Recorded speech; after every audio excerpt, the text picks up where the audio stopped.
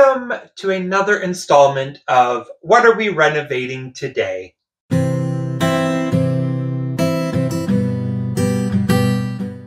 Definitely kidding on that renovation portion. We are all done with that. No more walkthrough videos or anything like that. We are finally here to bring you our very first full-blown bath and body care video of what we are making. So, are we going to be talking this whole video? There might be some voiceovers, but today we wanted to make something that was very near and dear to our hearts, and something that we actually very first created when we started doing our soap line.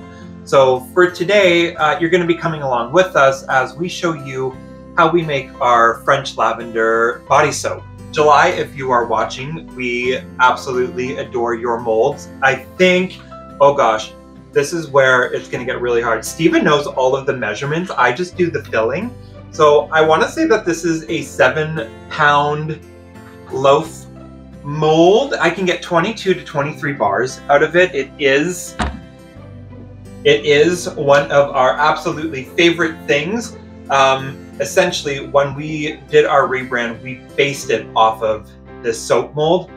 We love our little tall and skinny. We have a nice little, like, I was gonna say flat top on it, but I think that's actually correct. So once we got this guy, we immediately ordered another. We fell in love with it. This is our main go-to. I know there's like bigger square molds out there.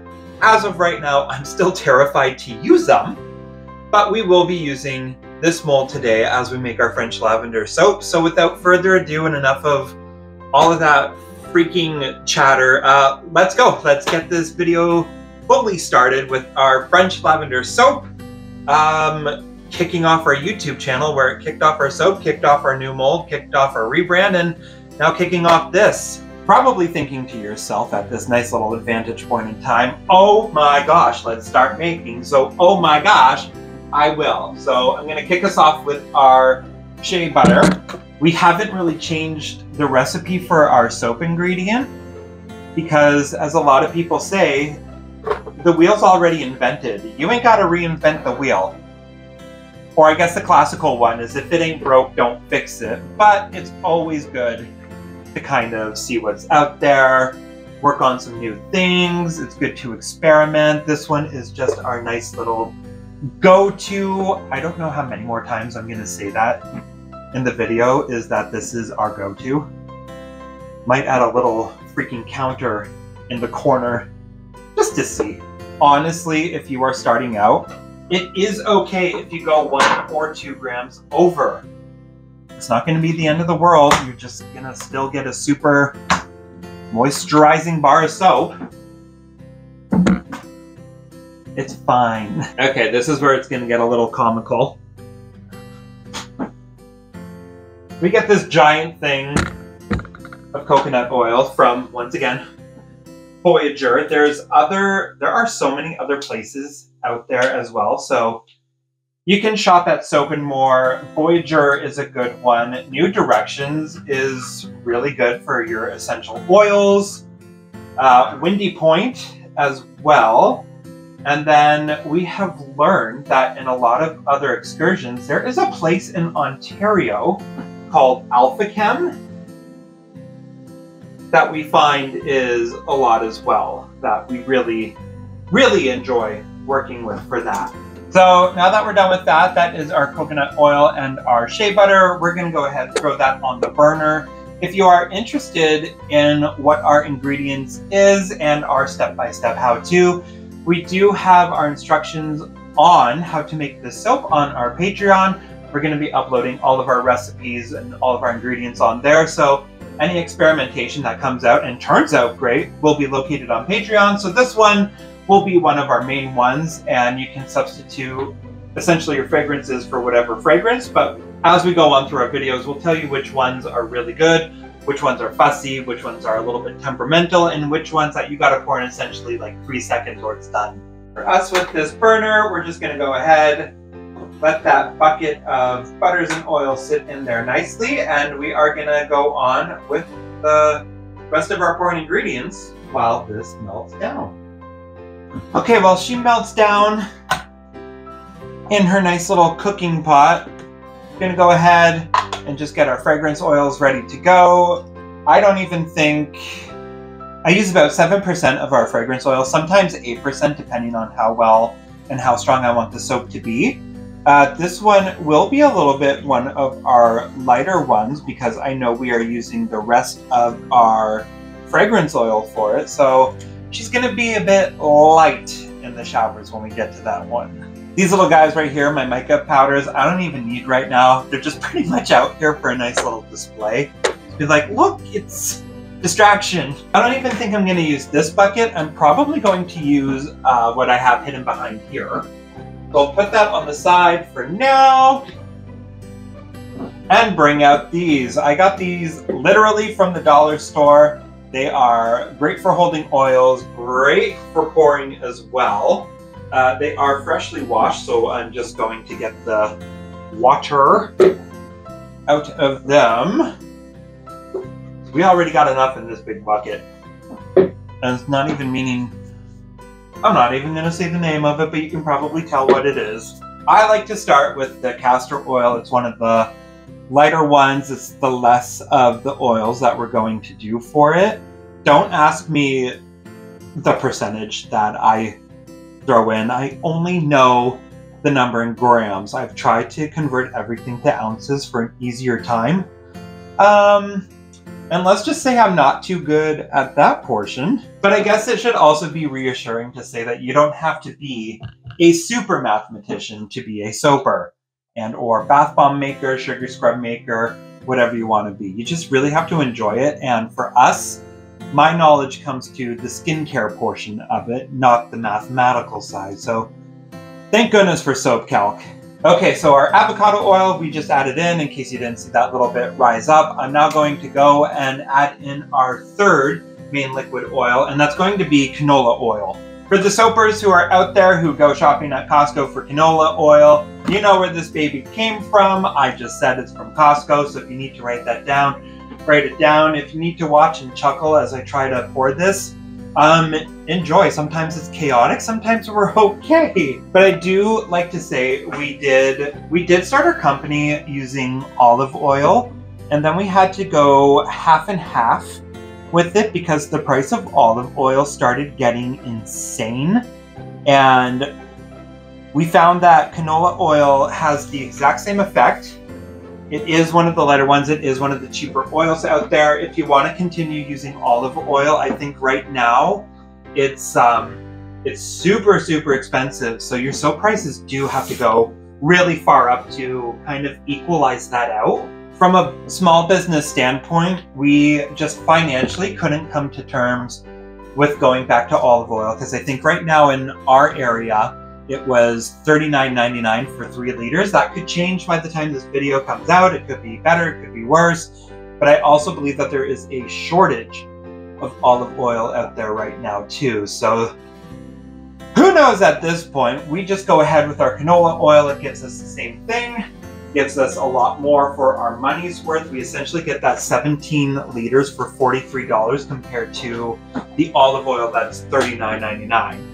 Okay, nice little bit of a fast forward action. Our oils have melted down. They are good to go, nice and liquidy, and you always want them under, I always say 120 for us, just because when you mix it in with this one, it's going to essentially level out to a nice little bit of a slightly warmer than room temperature.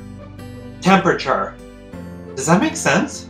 Anyway, I always have it where I will just pour it right on into, and then this is a little makeup artist trick if you are in the special effects world. I tend to do a little bit of a higher pour. I don't like to go that low or anything. I go for a high pour because it's going to help with air bubbles. And air bubbles can leave these weird little dots in your soap when you cut them. And I try to avoid that as much as possible. So I hope this is also a learning experience and not so much of a, oh my gosh, he talks forever. I just want to get as much information out as I possibly can. Just like this oil. So we have a little hand blender right here. This baby is my go-to. We found this little cup. I think it came with a magic bullet, but this is like the perfect size for our hand blender. just to stick into, so we call it our little soap cup. With our oils in there, it is now time to throw in our lye water. With our lye water, we also threw in a little bit of our sodium lactate, just because that's what's gonna help make the bar harder. We only do like 1 tablespoon. If you do 4 or 5, you could flash your soap again and cause it for the lye crystals to go up and make it super, super lye heavy. All right, now that that's in there, we ain't gonna do anything too special. I'm just gonna go ahead and blend away. With these, our French lavender comes in 3 different colors. We like to say we do a nice little attempted swirl. Does it always work out? No! Do we do our best anyway? Sometimes. So, I had forgotten to record the fact that I had mixed in my colors and diluted everything and mixed up all of the oil. So this is our oil batch. We are using our French lavender. It's a really slow setup time, so I'm not super panicky right now. So it is time for the pour. And this is our big pot that we use. So this is our full-blown, like, nice lavender color that we have going on. And I will start by pouring in about half of this, and then I will do half of each of our jug colors. And then I will go in and do it all again, and then I will do the swirls. So let's go ahead and do our pour in our Winston and Walter mold. Hello, July, if you are watching.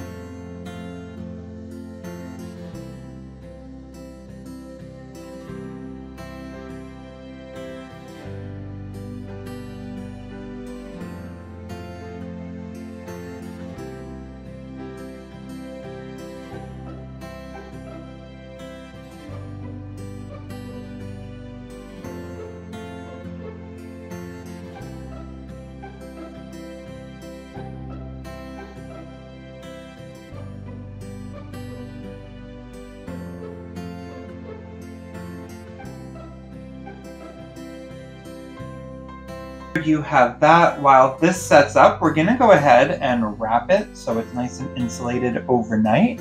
But this is our lavender bar of soap, and we will be right on back to cut it. All right, we are on day 2. It's been about 24 hours since we made this wonderful little baby loaf of soap. So this is, like I said before, our Winston and Walter. Even what is this one? 7.5 pounds. It's our 7.5 pound. I think I got it right from yesterday. Also, too, Steven's in the studio today. Don't mind, or what was it in The Wizard of Oz? Don't look at the man in the curtain. He is working on a couple other things today while I go ahead get this done. After this video, essentially, I'm still going to be working on everything. However, with this Winston and Walter mold, we just go ahead, and I use the term, and it's going to sound so weird, but I use the term of burping, and it is a makeup artist special effects term when you want something out of the mold. So you just open it up, let the air into it, and then with the Winston and Walter molds, once your soap is nice and cured, that baby will just pop right on out. And you pretty much got all of that. So from here on out, we're going to go ahead, cut it, let it off to the side, and that'll be it.